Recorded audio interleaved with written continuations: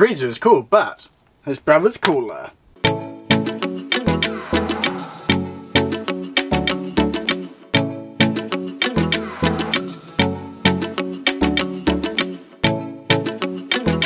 Hey, how's it going, guys? We're here with the most anticipated figure for 2021, that is Cooler Final Form. I guess the only other figure that would become close would be Super Saiyan 4 Goku, who's coming out in another 2 months. But until then, definitely Cooler is the figure that surprised everyone this year with his sudden announcement, which came out of the blue, and I gotta say, he's a damn good figure so far. We'll get a good look at the inside of him shortly, but first let's take a look at the box. I mean, on the outside we've got the standard layout showcasing the accessories and the actual figure himself, and then we've also got some extra pictures down the side as well. Now, one thing to keep in mind with the Tamashii figures is that they have the Tamashii quality seal on the front. This is one way to distinguish between a legit figure or not.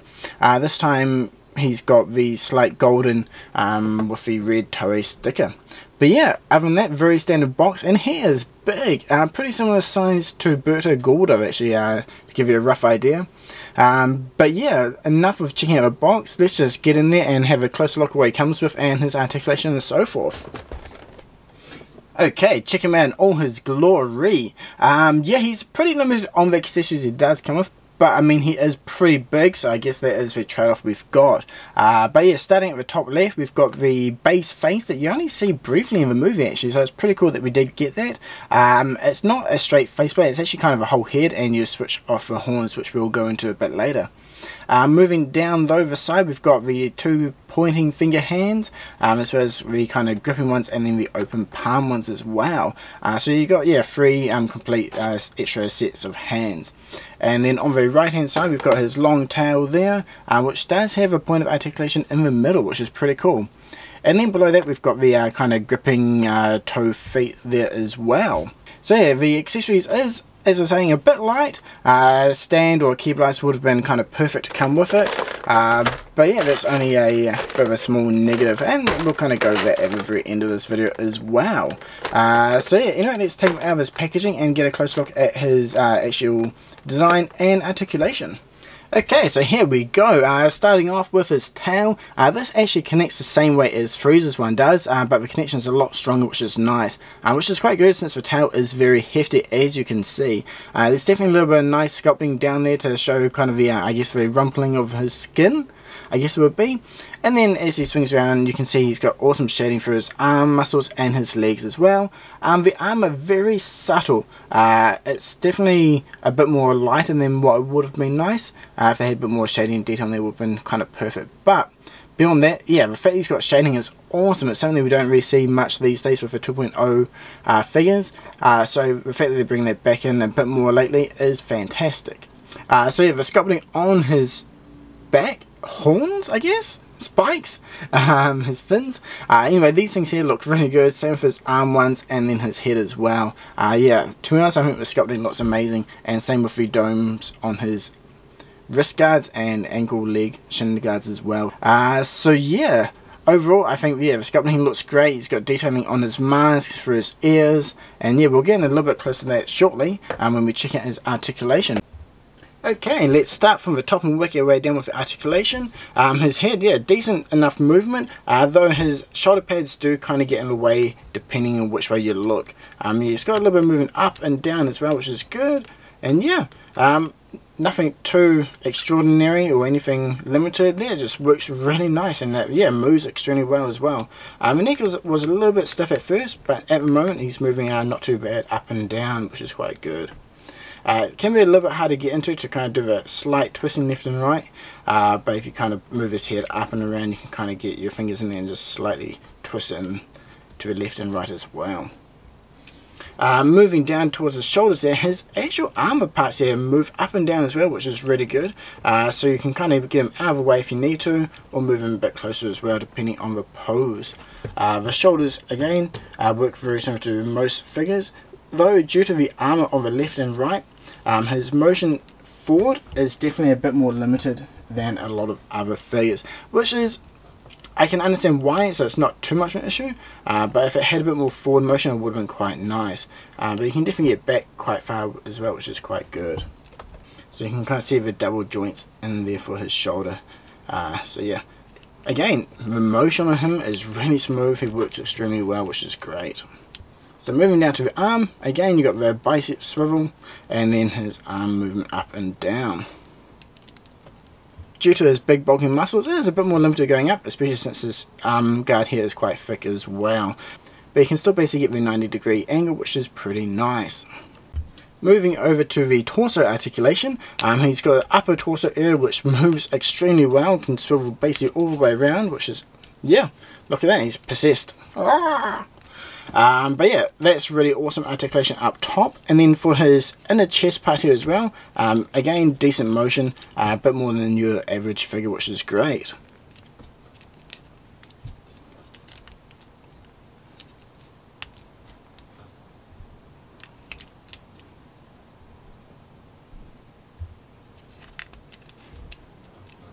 Okay, down to the legs in here. Yeah, it's pretty similar to the articulation for Piccolo. Maybe not quite as fast, since the armor flaps here does get in the way slightly, but it's more than enough to get into those awesome poses. Again, his leg swivels around as well, which is really nice. And then for his knee joint, decent range there as well. And same with his feet, decent range of motion there. Now if we swivel around for his tail, he can swivel all the way around, obviously on that ball joint, and you've got a decent range of motion up and down as well. And then halfway through the tail, you've got another point of articulation. So I've got his additional face here, and as you can see, yeah, the detailing, the smirk on there, the sculpting of his face looks really good. So what we'll do, we'll pop the head off and show you how to switch the head. All you have to do is just kind of grab the body and the head should pop right off.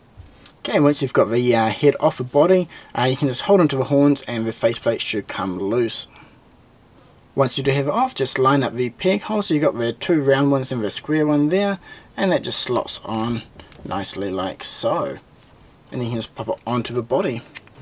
Okay, so that's the maskless face put on his body, and just like his masked version, this one looks extremely good as well. I do love the smirking expression he has on this face. Let's switch over some hands as well. Okay, so to switch off the hand, again just kind of firmly grab the forearm and then just wiggle the hand and it should just pop right off. And just line up the next hand with a joint and just push it straight on and it should slot in, and there we go. You get those additional hands on, nice and simple, and looks really good. You can change the feet in the exact same manner, and please note that the inside of the feet do have an L and an R, so you know which side. So this one says L, so that's the left hand foot. So to take it off, just grab his leg, hold the foot, and it just pops right off. The important thing is to always pull in the direction that the peg is facing, so you don't put any stress on it. And there we go, he's got his chicken foot claw grabbing feet. Okay, so I've grabbed the recently released Full Power Super Saiyan Goku for a bit of a size comparison with Cooler here, and yeah, there's definitely a bit of a big difference. The top of Goku's head underneath his hair is probably about here, which is just below Cooler's shoulder line. So yeah, there's a big difference in the size and mass of these two characters, and together I think they look really good. So let's get them off the turntable and a bit closer.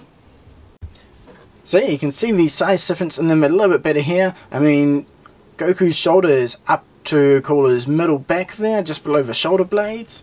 And when you put them right next to each other, yeah, there's massive difference.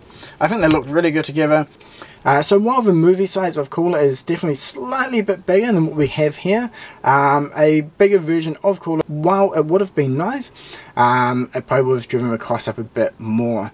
So I'm not sure if that is something that was worth the trade-off or not, but I can definitely say the figure in person looks really good, and I'm really happy with the sizing. I don't really have any issues with him being slightly smaller, and yeah, he looks really nice with the Goku, teamed up really well, and yeah.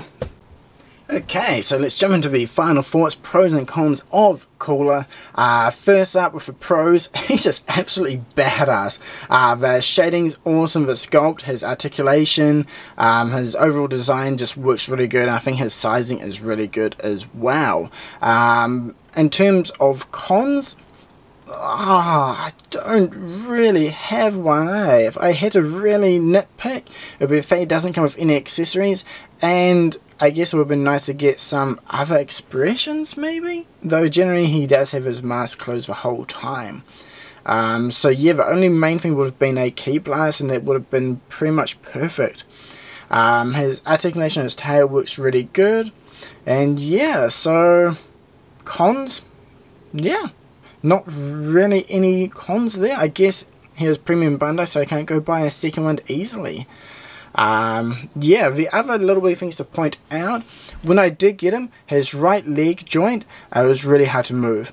After a few little wee jiggles, I started moving freely with no issues, so I'm not sure if there's just a little bit of plastic just stuck in there, or a little bit of dust is in the way, but yeah, no issues with that. And it looks like some of the white paint from his armor has gone onto his arms a little bit, but I don't see any markings on the actual white parts, so there could be a slight rubbing if you are using them for the first time, or might just be extra paint or something along those lines just on the seam. So that's something to keep in mind when you do take them out of the box. Try not to rub the white parts and the purple parts together too roughly. The other small negative would be on the knee joint here. You can see the slight hole inside if you have it bent up and over too far, but again, that's something that's not too much of an issue for me personally. Just depending on the pose and angle you have, you may see some of those joints a bit more easily than you otherwise would.